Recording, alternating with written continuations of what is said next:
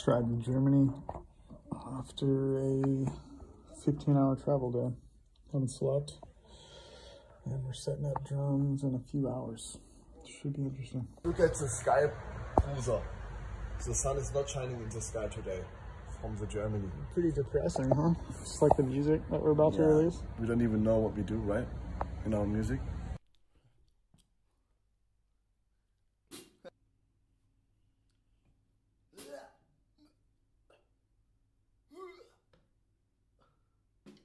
No, bad, bro. Like, yeah, ice myself, bro.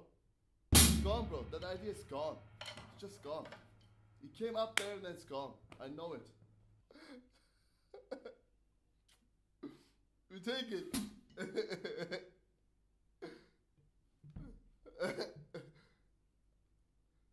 Bro, you should, hey, this is actually, you know, the part is, this part, no, this part is the part on Instagram where the guitar player shows the drummer how to play it.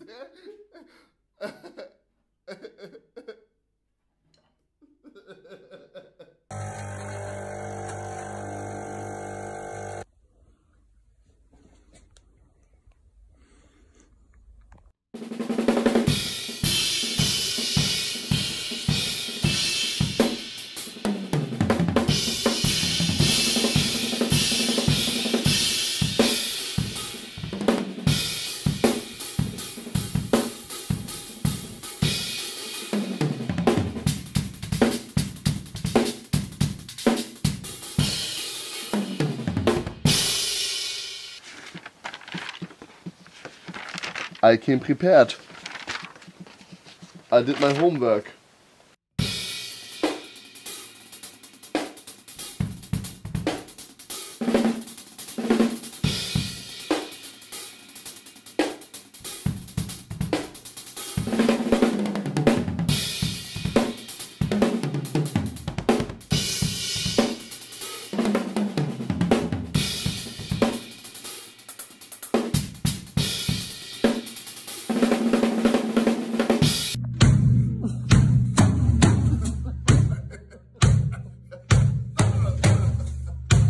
Top 3 Arnold Schwarzenegger movies. True Lies. Classic. And Expendables. Really? That's Yeah, top 3? It's so shitty, it's good. Okay. You know? And Terminator. 1 or 2? Of course, 1. You like 1 better than 2? Mm. Solo the hallway mic.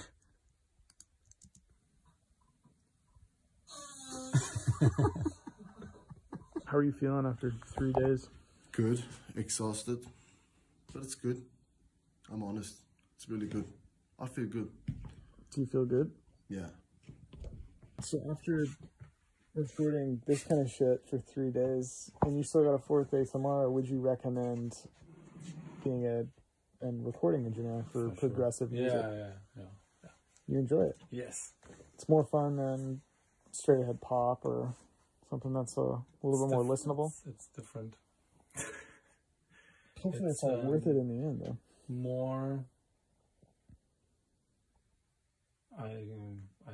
It's so crazy. I lose my language. That's an interesting way to pretty put it. good. So, if you want to lose your mother language, which is not English, so just record.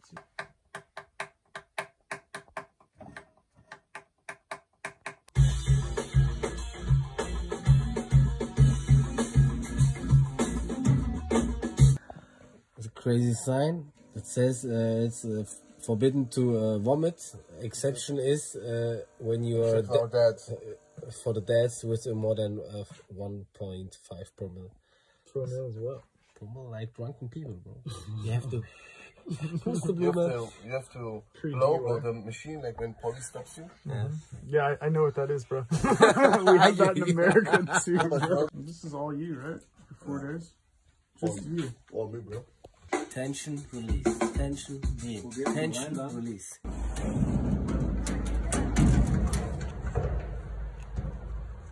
We're locked in. Oh my god, no, I'm ready to get outside.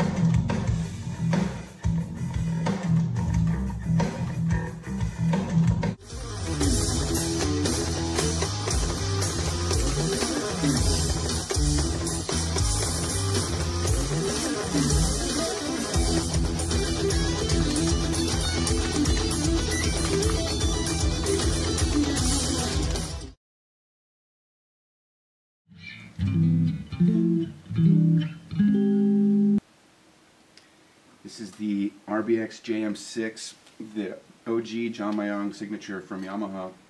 He switched to a different version of this bass around the R.A.U.M era, and then went to Ernie Ball.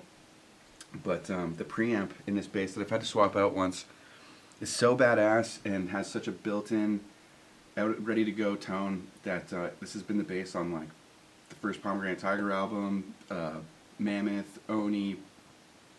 It's got like 6 or 7 albums under its belt, and it was a no-brainer that we were going to use this one for this album as well. But the tone's all in this fret wrap. Oh yeah, without that, with the matching wouldn't even cable. I mean, yeah, I had to get the leopard print groove gear to match the Malmsteen signature strap. Is this your actual DNA? No, it's an infinity symbol. I thought it was a DNA helix. It's like an infinity helix. Exactly. Just sing on it. Okay. Hold to your neck the ganjaba.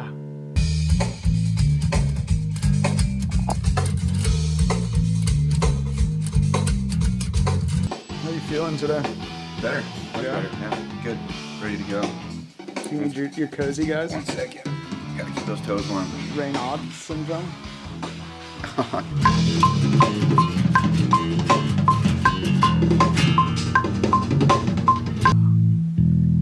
Brother E. Brother E.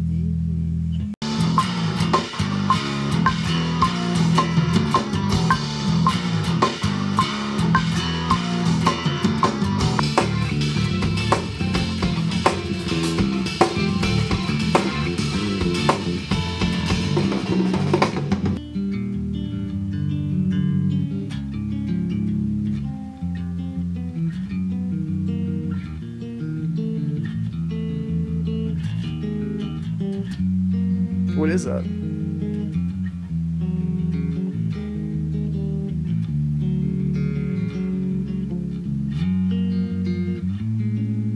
Sounds like a Pop-Tart commercial.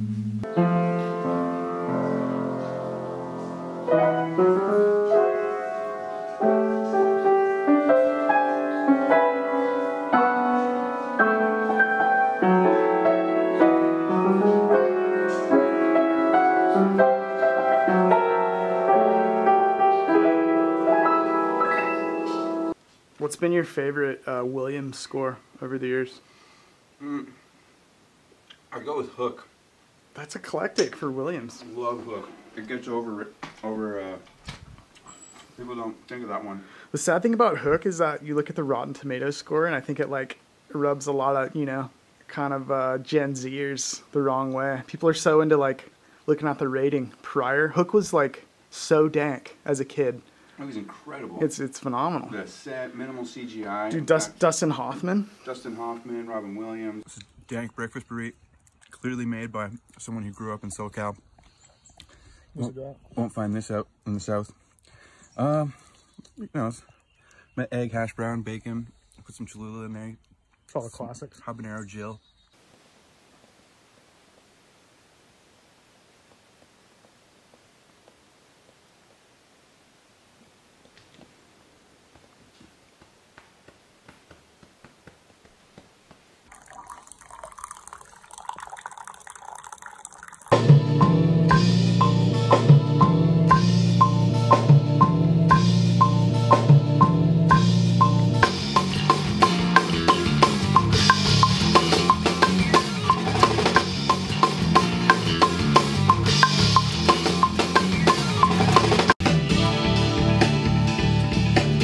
What does that sound like to you? Worm sign? No. It sounds like the sickest episode of How It's Made ever.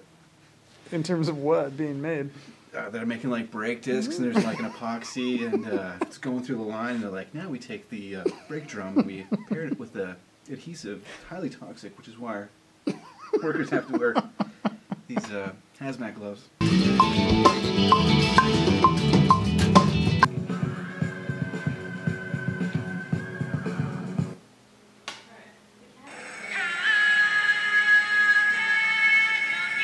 Dude, it's the same shit. What are you doing there? Just finding that sweet spot. Okay, right in the middle, and then You've been doing Whoops. this. You've been doing this every take, right? 12 o'clock, and then But every single take has had a different setting, right? no, just always got to make sure I find that little notch. There it is. Oh, there. Oh, there we go. And then crank that. Sick.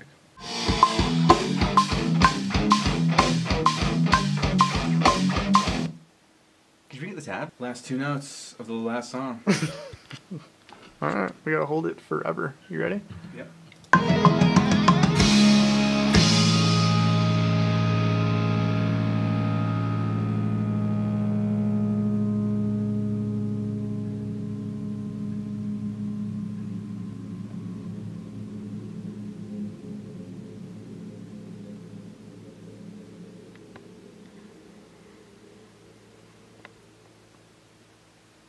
I think you're a little early. Well, let's do it again. To be here today recording this record is an honor and a privilege, and I'm really proud of what we've accomplished together and what you've done since we never really split paths, but you know, life took us on our different ways. We send a lot of memes on the daily. Yeah. Thank God for Instagram. One of the benefits of social media. The Bene Gesserits of social media. And we've grown a lot musically, personally, but what we did today was basically the same. Same shit we've always done. Yeah, exactly. Just a little more refined. More refined, more tech, more complex. More nuts. Nuts. These nuts. They put genres next to all these bands for who play at this one venue. I think we, as a joke, wrote on our website Cream Theater, and they printed it out, which is fucked. What good times. So 1-3-5-7 diatonic. Yeah. C major. Well said. He's not that tight, bro. He's it's how you say bush league, bro. What do your pits smell like right now? It smell like fucking chicken pot pie. Make mincemeat out of me. Mincemeat in here.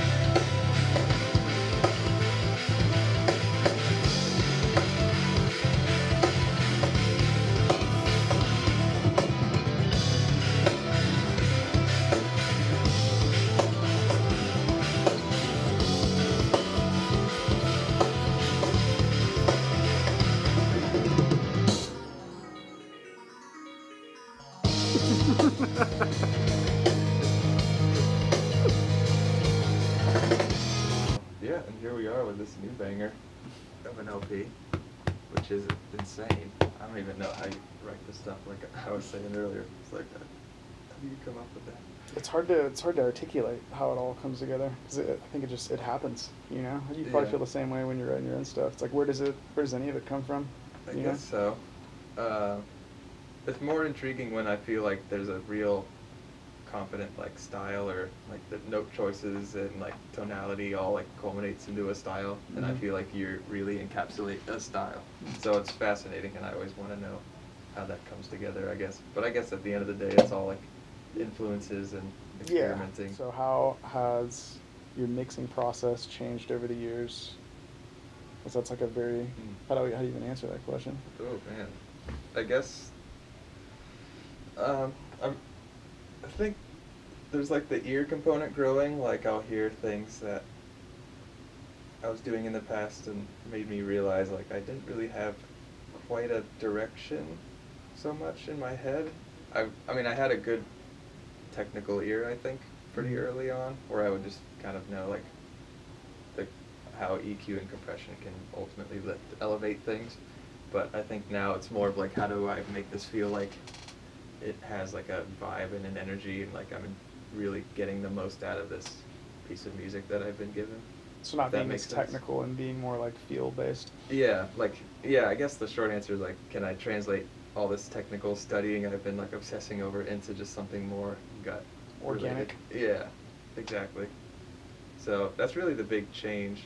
I mean, the nerdy aspect is like I have more plugins Mhm. I've been playing with, and I guess there's that element of it I'll always like, but I'm always going more and more back to the gut feeling. Like I'll listen to the mix not with the DAW open, like in Yeah. the car, just like in my headphones. Does it Just make you be like, feel anything? yeah, something just doesn't feel right. Yeah. Instead of like, oh, the 5K is too abundant in this, or just something too in the weeds. Yeah, I think that gets lost a lot of the times when we sit in DAWs for so long, because when we're listening to our favorite albums or stuff, it's when we discovered them as kids, we just thought it sounded really cool in the moment. We're not focused on any of the technical aspects of mixing at all. It's like, how can we kind of get back into that mindset when we're mixing to take Yeah. away from that, like we need everything to be a certain way when it's just, if it sounds good, it is good. Yeah, it's a blessing and a curse, dude. Like, I love that I can see, like, what the low end looks like. Like, the visual components have such cool advantages, but then there's that curse of, like, there's a real psychological, like, syndrome where staring at the arrangement window of a DAW Mm-hmm. makes you think something is, like, or makes you not listen to a song like a song. You're watching it. Yeah. Like, it's even just, like, turning the chair around like this away, Yeah. like, suddenly you're, like, listening and, like, your brain just, like, shifted.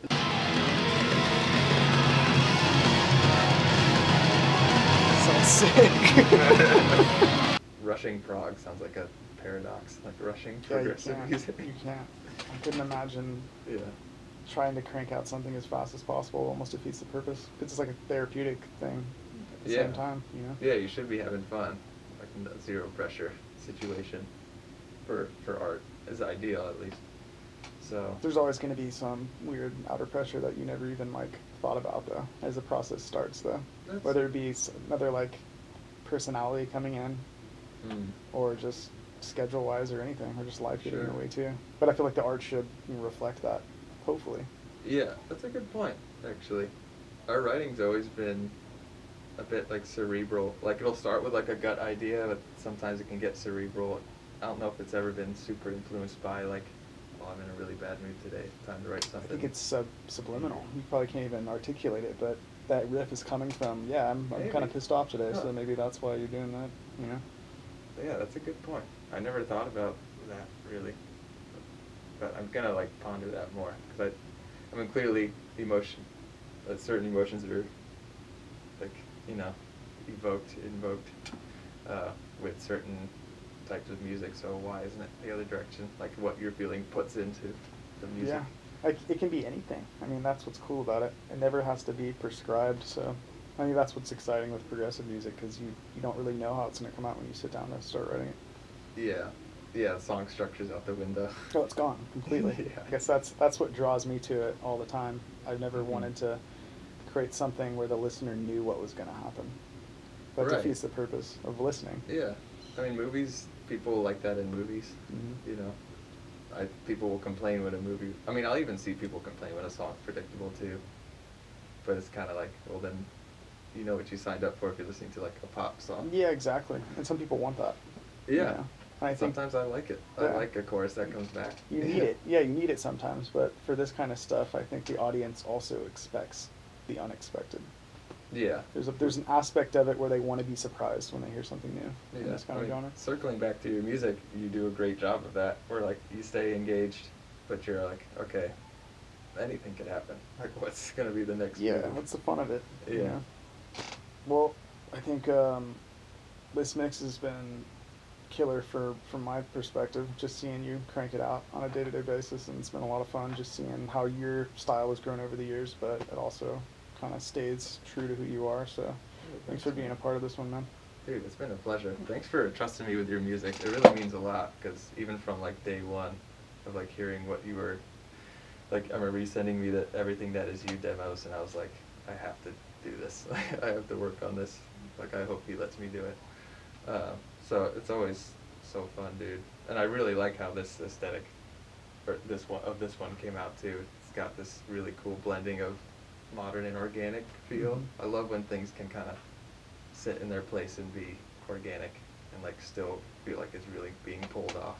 Yeah. Not, like, giving into this ultra modern metal sort of aesthetic. Because there's parts of the ultra modern aesthetic that are cool that I like a lot too. I think you do too. It's like, how can we capture all those good parts while still making it sound like it's three guys in a room playing together? Yeah, which that's is a tough. challenge. It's tough. Yeah.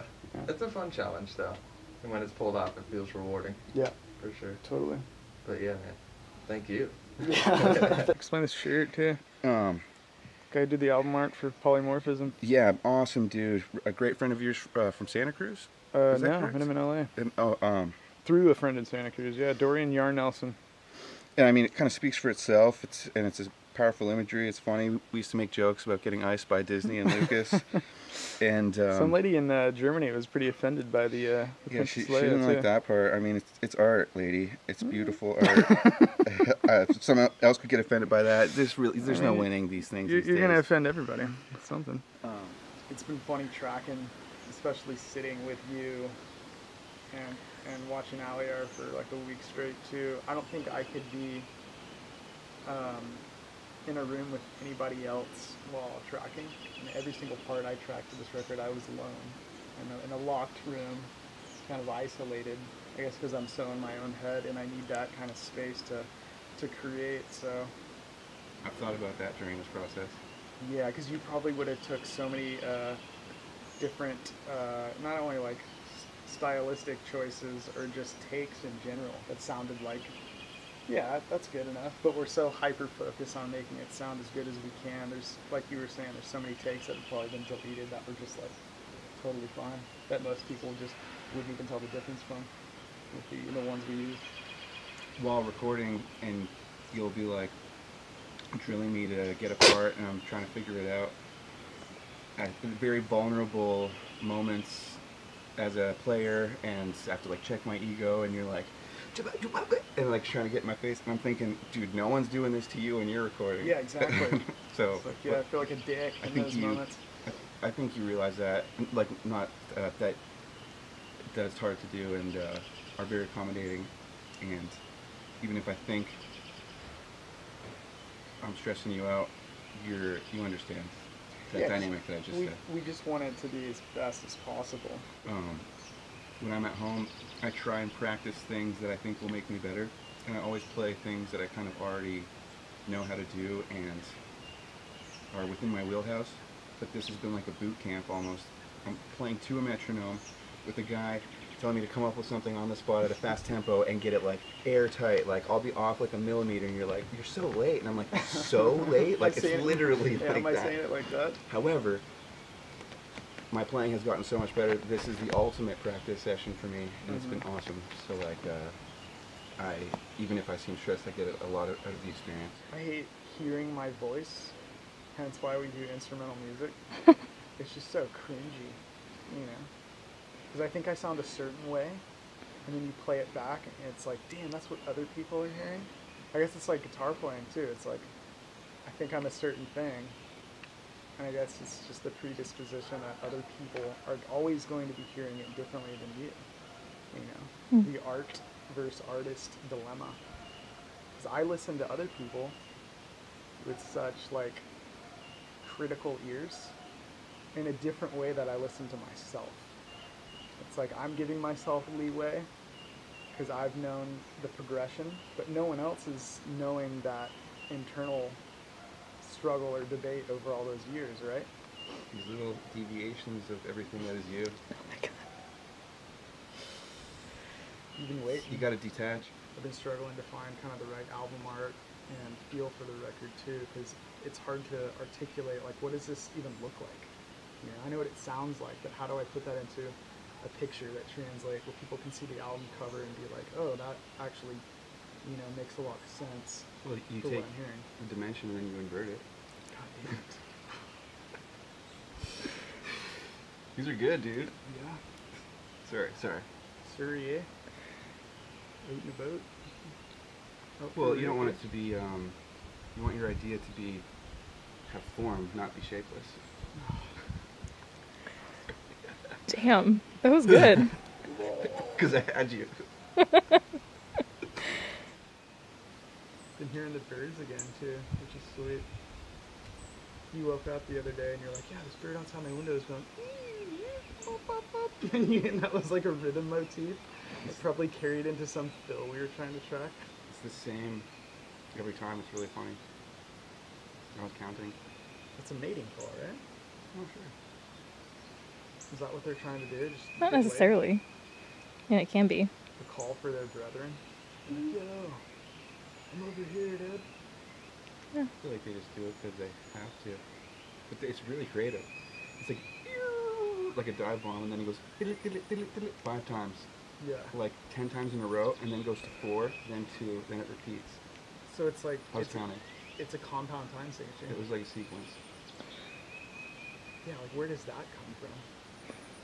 Because they're sitting outside our window hearing something in 579. And they're going. Yeah,